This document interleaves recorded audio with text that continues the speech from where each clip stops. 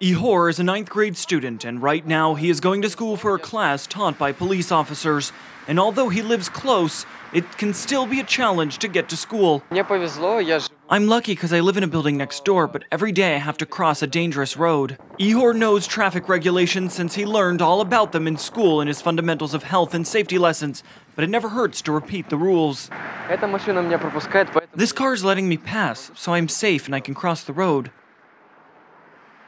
Alexander, a former PE teacher and now a policeman, is teaching the new fundamentals of health and safety lessons.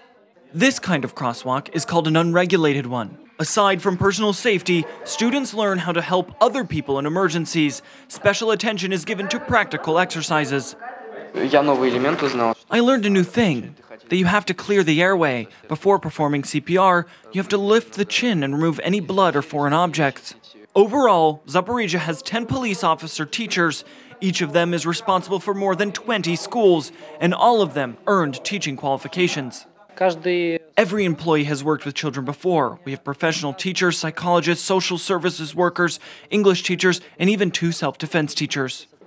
These safety lessons will soon become mandatory in Zaporizhia schools. The position of school police officers is based on American and Canadian standards and has already been in practice in parts of Ukraine for 2 years now. Reported by Arina Potocka, UATV.